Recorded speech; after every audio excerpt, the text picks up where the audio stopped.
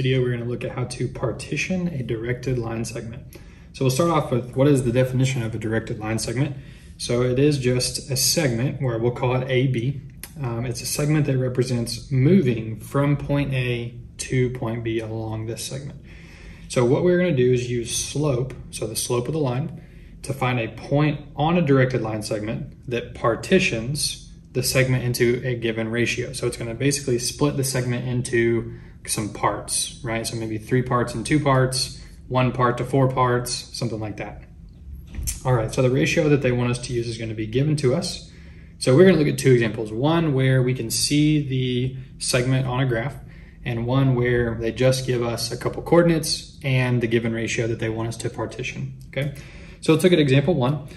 Example 1, we have the graph. It says find the coordinates of point R along the directed line segment AB so that the ratio of AR to RB is 3 to 5, okay? So the first thing that we want to do is find the slope, okay? So remember, M is our slope, or our variable for slope.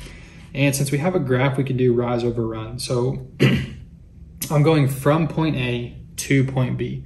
So rise at this point would be going down. So 1, 2, 3, 4, 5, 6, 7, 8. And I went down, so I'm going to represent that with a -8. And now my run, 1, 2, 3, 4, 5, 6, 7, 8, 9, 10, 11, 12. We went to the right, so we're going to represent that with a positive 12. So that's the first step we want to do in partitioning. Now that we have the slope, remember this is our rise and this is our run. Okay, so that's going to be helpful for us. Now what we want to do is look at our given ratio. Okay, so it's 3 to 5. Well, 3 to 5 would be 3 parts to 5 parts, so 8 parts total. And we want to put our point R along this line starting from point A, right? So from point A to point B, as we are going down our line, we want to run into point R, right? So we're starting from point A. So look at the coordinates of point A. We have -4, 5, okay? So our ratio is 3 to 5. So 3/8 of the way down this line, we want point R to be located, right? 3/8 of the way, 3 to 5, okay? So 8 parts total, 3 over 8 would get us to point R. So we're going to take that fraction, 3 over 8, and we're going to take 3/8 of the run, and we're going to add that to our x coordinate. We're going to take 3/8 of the rise, and we're going to add that to our y coordinate of point A, and that'll get us to point R. Okay, so let's start with our run. Okay, because run is going to give us our x coordinate, right? Left and right.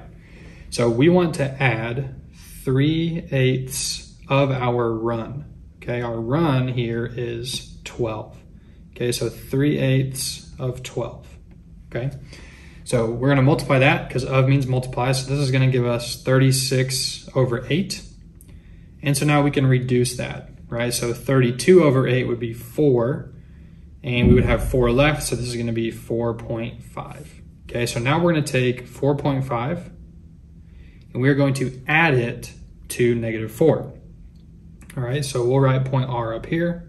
So far, point R, -4 plus 4.5 is going to give us 0.5, okay?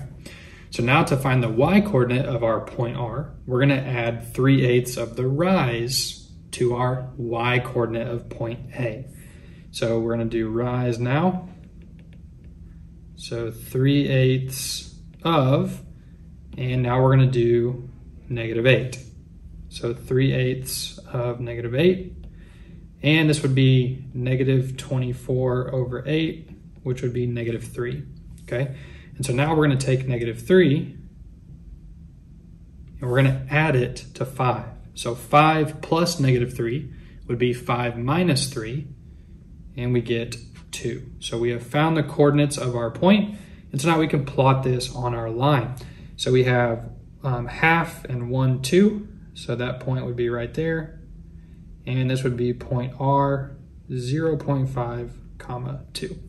All right, so as you can see, R is 3/8 of the way down that line segment, starting at point A and going towards point B. okay? Let's do one more where we don't have a graph, okay? So once again, we want to find the coordinates of point P this time along the directed line segment AB so that the ratio of AP to PB is 4:1, okay? So 4:1, that's 4 parts to 1, so 5 parts total. And going from point A, we want to go 4/5 of the way down this line, okay? So let's start with our slope, right? We're going to do, we could label our points here, x sub 1, y sub 1, x sub 2, y sub 2. So y2 minus y1, so we get 4 minus 3, and then we do 8 minus 1. Okay, so this gives us 1/7 for our rise over our run. All right, so once again, we're going to start from point A, and we're going to go to point B, okay? So starting with point A, let's start with our run. We're going to add 4/5 of the run to our x coordinate of point A, okay? So we're going to take 4/5 of the run, okay? So 4/5 of 7. So now this is going to give us 28/5. And this would reduce 25/5 would be 5, right? And we'd have 3/5 left, so we could say that's 5.6, okay? So now we're going to take 5.6 and we are going to add it to 1. So this is point P. So far we have 6.6 as our x coordinate, 6.6, okay? Now we're going to do the rise. We're going to take 4/5 of the rise, which was 1, and that is just 4/5. And as a decimal, it is 0.8. So now we can add 0.8 to 3, and we get 3.8.